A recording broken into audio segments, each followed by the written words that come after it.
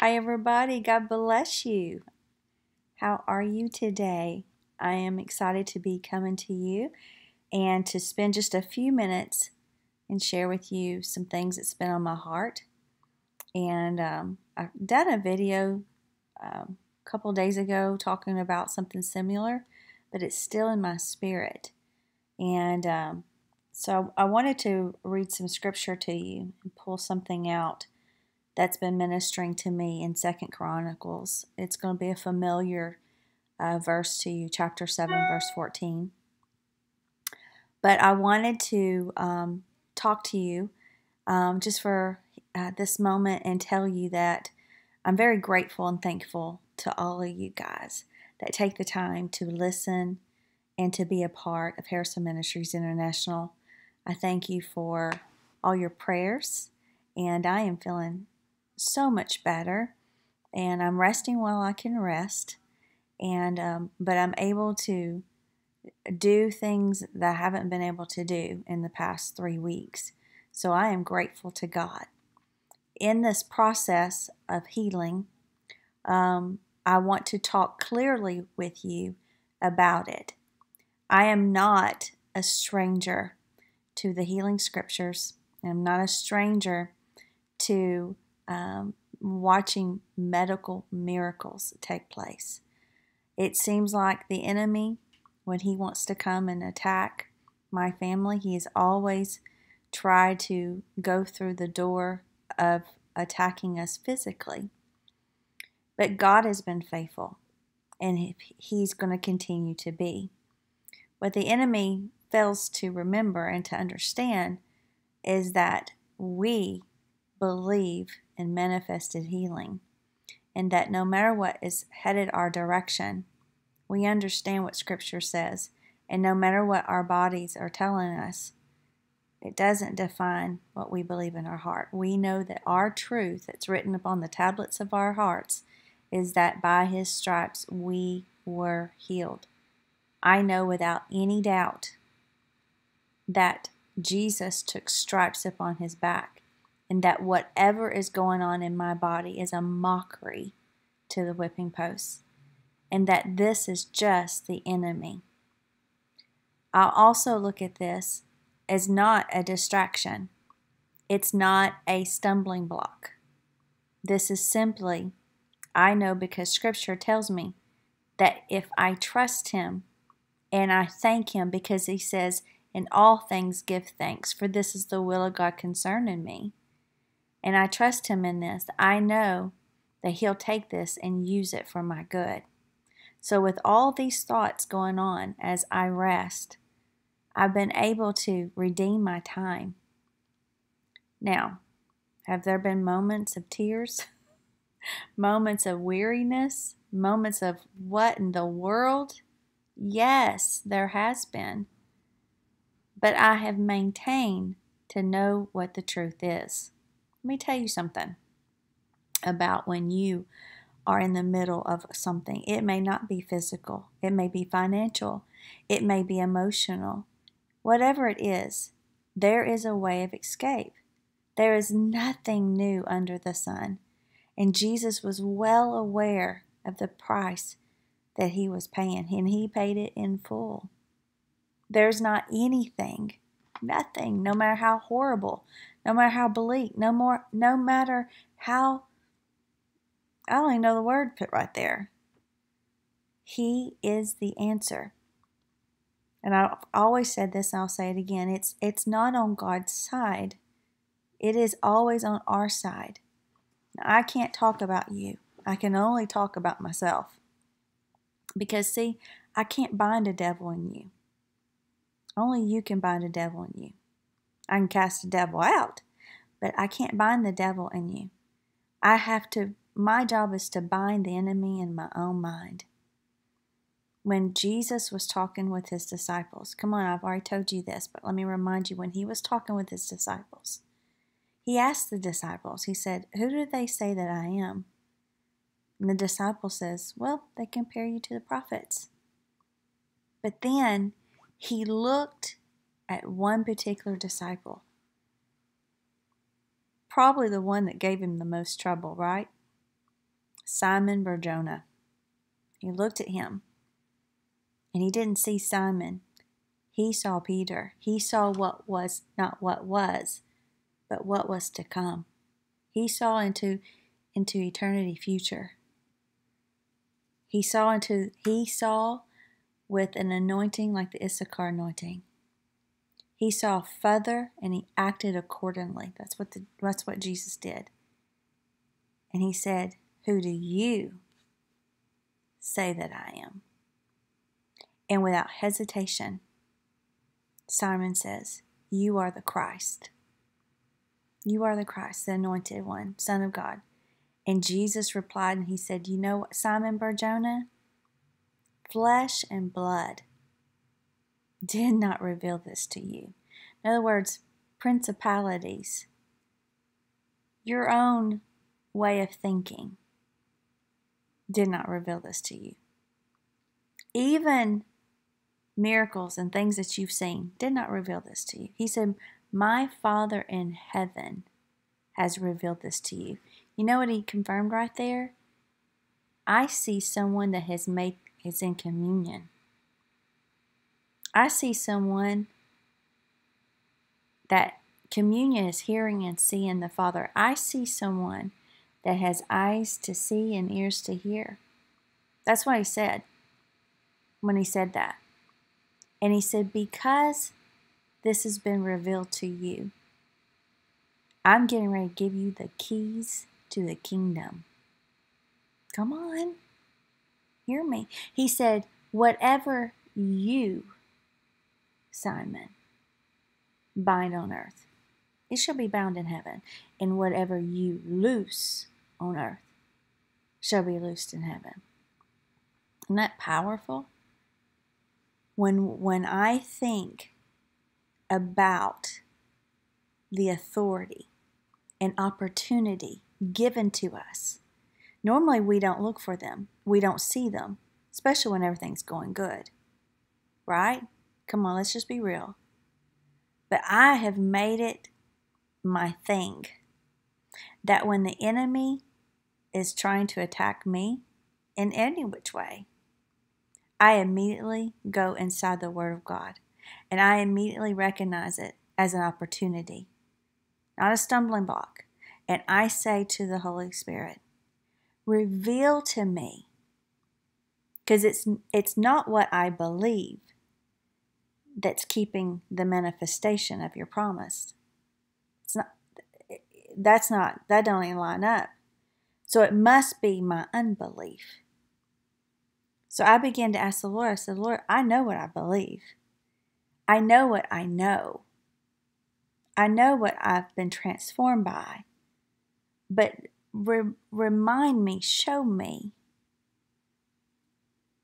those things. Maybe I've pushed under the rug. Maybe I don't remember. Maybe it happened when I was younger, when I was a kid, when I was a teenager, young adult. Maybe it happened last week and I didn't think of it. I didn't see it the way you see it. Right? So I said, Lord, I know there's power in belief, but show me my unbelief. And as I began to lay here and rest, I began to allow the Holy Spirit to bring back to my mind, bring back to my spirit, the things that I've allowed in my mind come out my mouth, my thoughts, or anything that didn't line up with His Word. Anytime I act upon something that goes against what He has already said, because there's only one truth, and that's out of the mouth of God. If I've said something opposing to His Word, if I've acted accordingly that opposes His Word, any time in my life, even as a child, I wanted Him to reveal it to me. Because in those moments, I, RONNA Harrison, was in disobedience. And disobedience is unbelief. And unbelief is sin. And again, I can't tell you about you. I can only talk about me. I remember the Lord began to, I shared this on a video the other day, the Lord began to show me there's been times that I have come in agreement with fear. That was a second that I chose who I was going to serve in that moment. And disobedience, unbelief manifested. And I began to react with that. Today, I went to Holy Spirit again. Holy Spirit, reveal to me. And I began to pray in the Spirit. And you know, when I was praying in the Spirit, things began to softly, gently, like a mother taking care of their young, began to drop into my spirit. Maybe moments that I was a part of gossip or a part of looking at something and speaking before I knew my facts. Come on, we've all done that. And I said immediately when the Lord reminded me of something, I said, thank you, Jesus. Thank you for reminding me of that. And I began to take that and I said, Lord, if there's any time in my life, from the time I could speak to today, that I've ever spoken an ill word against someone, whether it be truth or not, it was not my place. I repent. I repent to you. Forgive me of disobedience. Holy Spirit, show me more of myself from any time of my life. Give me opportunity to bring it before you now. I don't want to stand on that great and terrible day of the Lord. I don't want to stand before you. When I stand before you, I want you to see yourself, not Ronna. Right? So this has been what I've been doing. Let me tell you something. As I am spooning out everything in me that hasn't been like him, then what is happening, I'm going to prove it to you in Scripture. What is happening is as I am decreasing, he is increasing, and that is attacking me is having to flee. And I can feel strength. I can feel stronger. Healing manifest. Anointing manifest. Power, authority, forgiveness, love, the things of who makes up the Father begins to manifest and heal when the word of the Lord is put into effect. I want to read to you a scripture that you've heard a lot of times. I want to remind you of a vision I had. And sometimes the Lord will give me an open vision or a dream. And I will think it's for that time, and it will be. But then the Lord will bring it back and say, it's a now word right here, right here. So in 2 Chronicles chapter 7, verse 14, it says, if my people, which are called by my name, shall humble themselves and pray and seek my face and turn. Let's stop right there. Well, let me go ahead and read it. And turn from their wicked ways, then will I hear from heaven and will forgive their sin and will heal their land. Okay, before I moved into this house, I want to tell you an open vision. It happened. I saw it. I don't repent of it. I don't know everything, but I know when I see something. I know when I see a vision. Believe this, don't believe it. You know, it's up to you. This happened. I'm a side sleeper.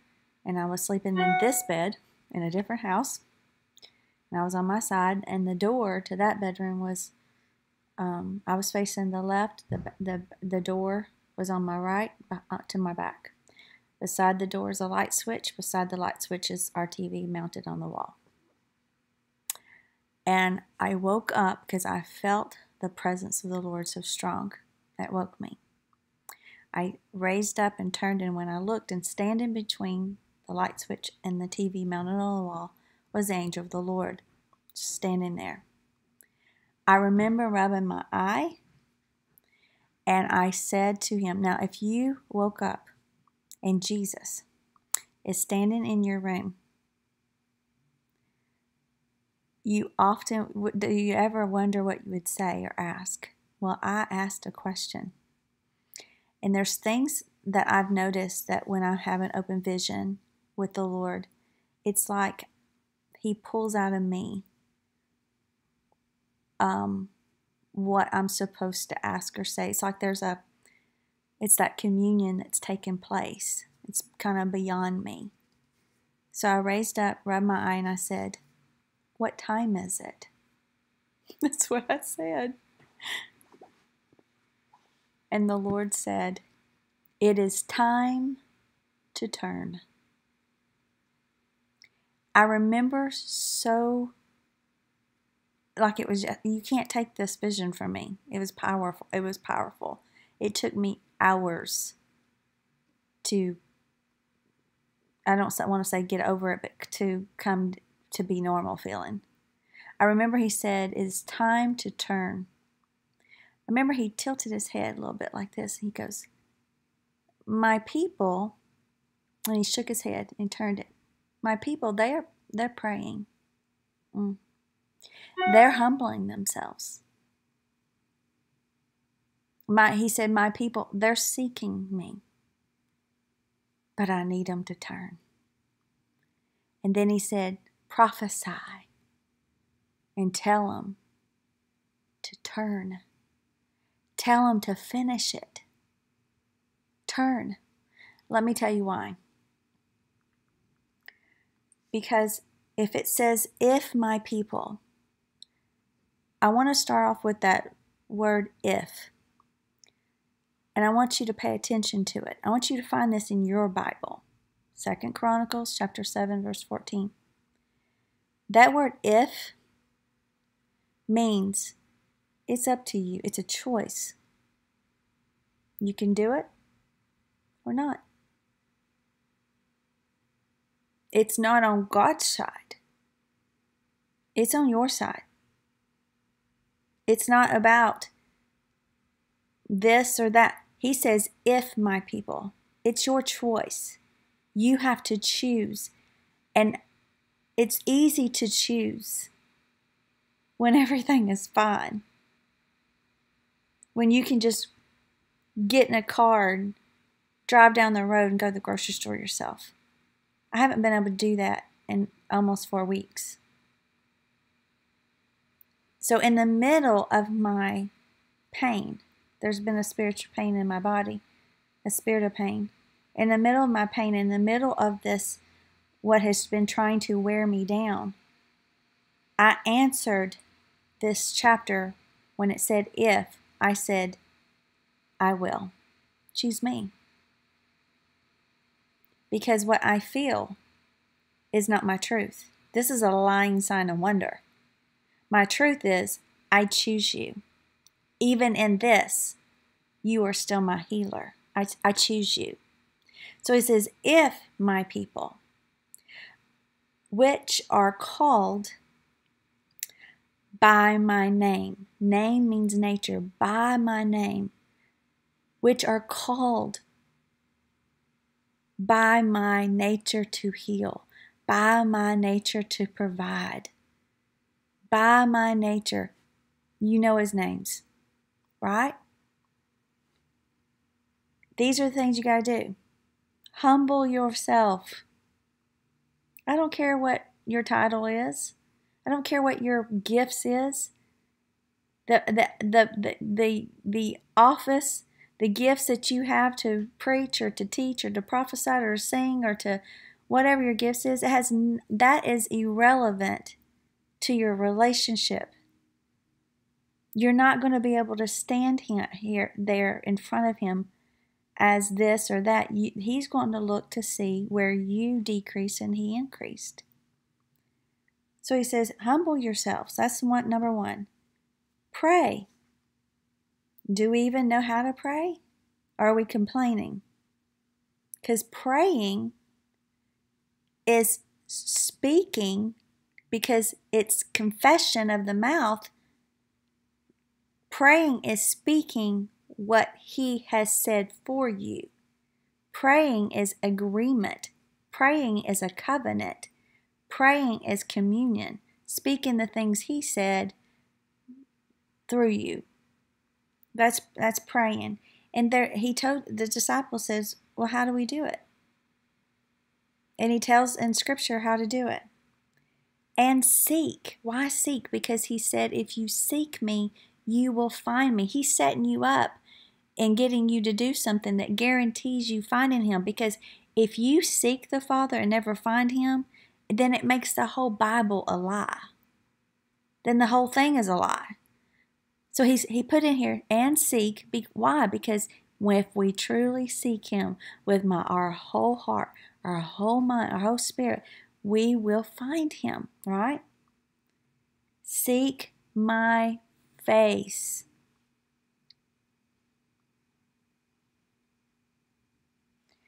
That means, seek my face, my presence. My presence.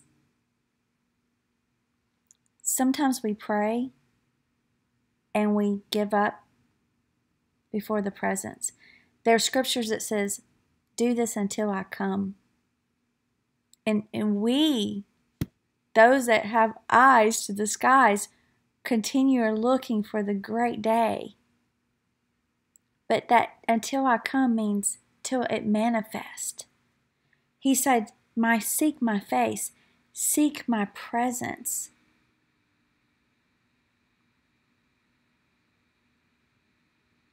My sight. I want you to stay there in that moment till you can see what I see, till you can hear what I am saying. Stay there on my face. This is communion, hearing and seeing. All right?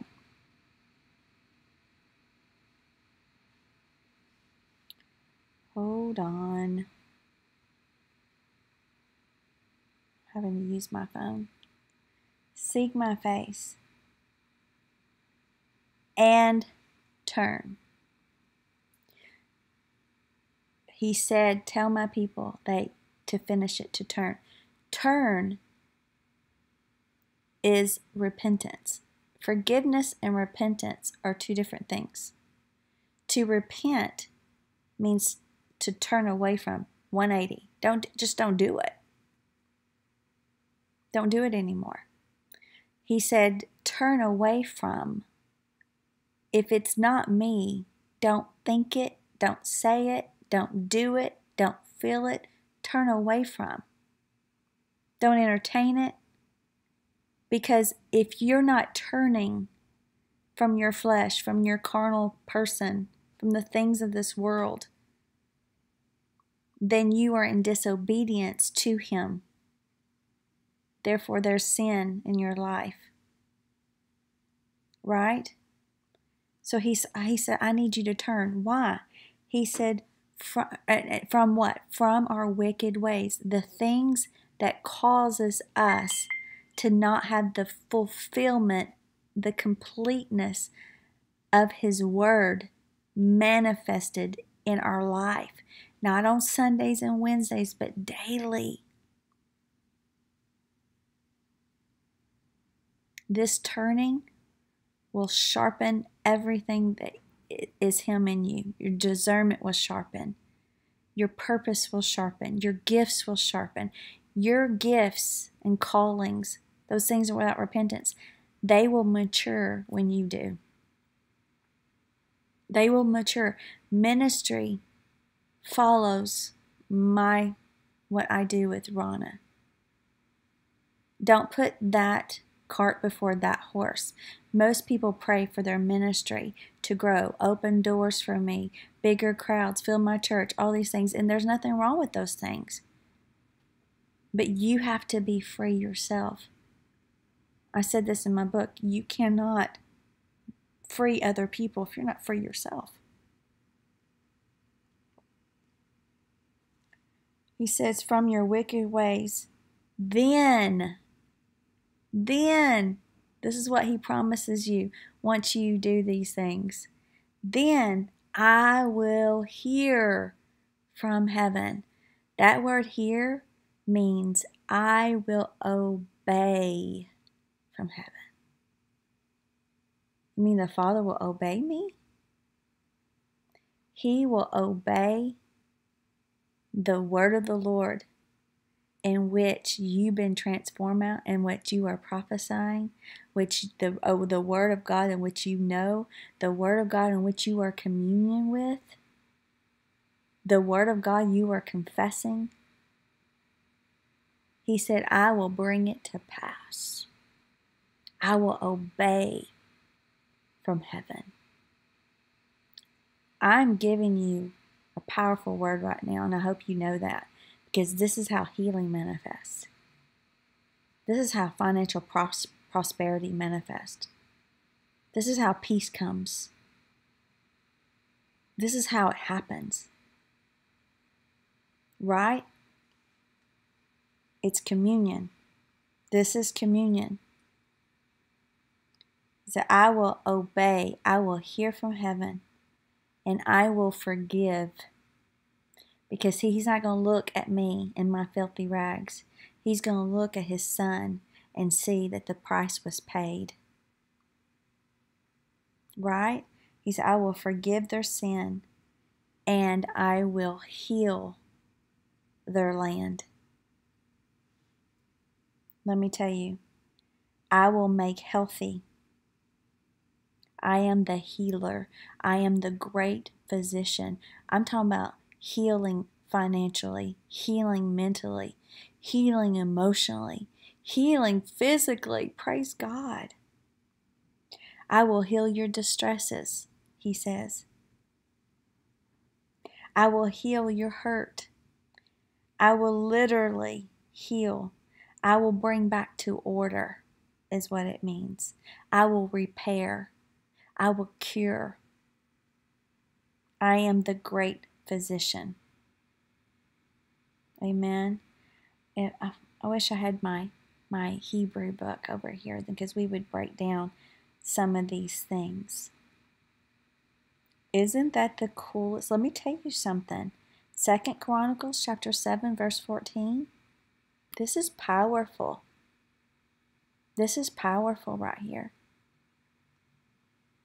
I'm excited about it.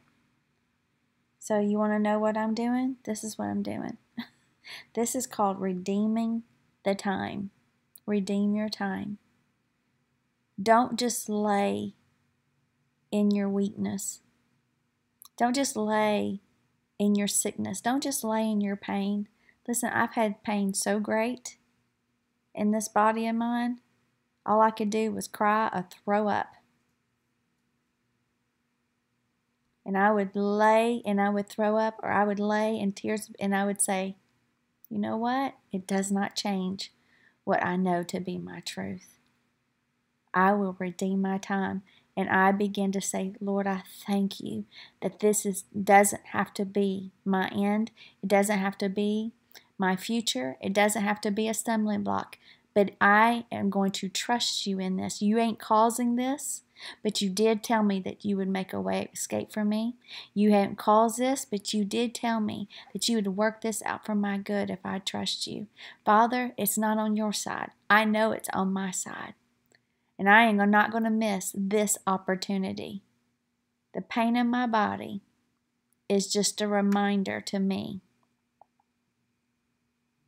that he is Jehovah Rapha, my healer. And you know what? I don't care. It may take seconds to manifest. It may take whatever it takes.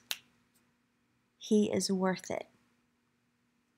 He is worth it. What are you going through today? What is the enemy trying to destroy you with? Is it your mind? Is he trying to destroy your mind? Is it your health? Is it whatever it is? Cast your cares upon him. Get into your word. There is no other answer, by the way. There is no other way outside of him. The woman with the issue of blood, she spent all she had. She went to all the doctors. There was nothing. There was nothing she could do. Her only answer was to touch Jesus. That's what you got to do. You got to get a hold of him. Quit feeling sorry for yourself. Quit making excuses. Quit blaming your pastor. Quit blaming everybody around you. Quit blaming circumstances. Take responsibility and say, Holy Spirit, show me. I know what I believe, but show me my unbelief. I don't want anything between me and him, ever. Amen. Listen, guys, thank you so much. If there's anything that Harrison Ministries can do for you, we can pray for you, speak the word towards you, we will. You can personal message us. If you're dealing with suicidal thoughts, oppression, depression, physical pain in your body, you're not alone. There is a way of escape. And those are lying signs and wonder from the pit of hell, the enemy. They're not from your Father. You are loved by an almighty God. And you're worth it. You are worth it to him. He died on the cross and paid the price so that you could be free. Amen. Reach out to someone. Don't let the enemy make you feel alone. If you don't know, there are pastors, there's churches, there's Harrison Ministries. We'll do everything we can to bring you to a place of deliverance. This is a year of deliverance. This is a year of anointing and power. This is a move of God that's taking place. You need to get in the water. Get in that spirit. We must know him in spirit and in truth. Thank you for those that are prayer partners for Harrison Ministries that pray with us, for all these other people. Thank you for those that are financial partners to us. Because of you, I'm able to go and do what I'm able to do. Thank you for being a part of that. If you want us to come and minister, do a communion revival, prophetic nights, just minister at your women's conference, your youth conference, your revival, whatever we need to do, you can contact us at our Facebook, Harrison Ministries, or you can contact us. Our email is harrisonministries@yahoo.com, and we will set that up. All right? I'm excited. God bless you. Know that I love you, and he loves you too. Have a great and powerful day in the Lord. Amen.